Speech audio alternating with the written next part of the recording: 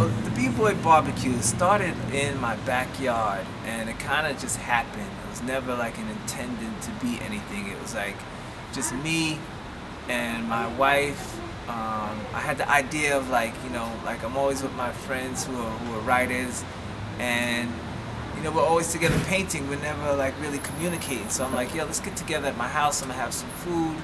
Come on by. My wife invited some friends at the time who were into fashion. She's a fashion designer.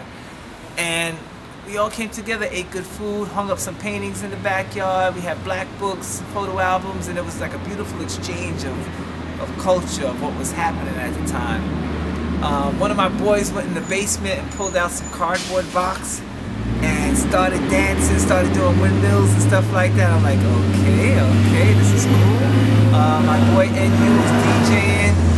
So we had a little barbecue going on. I don't know, there's maybe like 15, 20 people. Bang. Next year, it was like, let's do it again. Invited more people, but all of those people who came the first time started telling all these other people.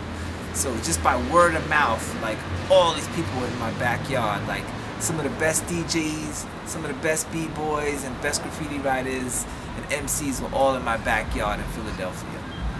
So this went on for like 2 years, and I was like, my backyard was packed, and I was like, you know something, this is fun, but I can't do this anymore. I can't feed all y'all, and all y'all can't be like in my backyard. So we kind of let it go. But I didn't want to totally leave it go, and like 2 or 3 years later, they built a park directly across the street from my house, and I was like, you know something, it's time to do this again. So like I got together with some business owners, some people that were into promotions and stuff in Philadelphia, and asked if they wanted to get together and do this and actually make it an event.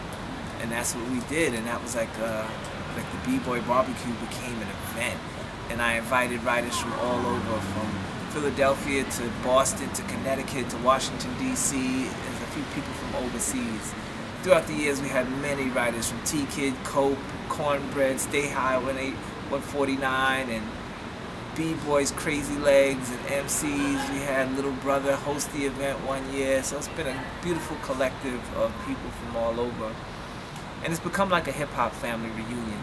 So I came in and I moved, well, I actually didn't plan on moving, but I came to California in 2006 with the intention to do the barbecue out here.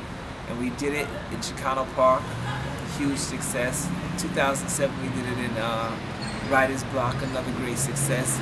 And now we've taken a break and we have returned. And this year we're doing the barbecue in Philadelphia, which is 10 years strong. Rochester, New York, 8 years strong. San Diego, which is going to be the 3rd year. And Copenhagen, Denmark for the 1st year.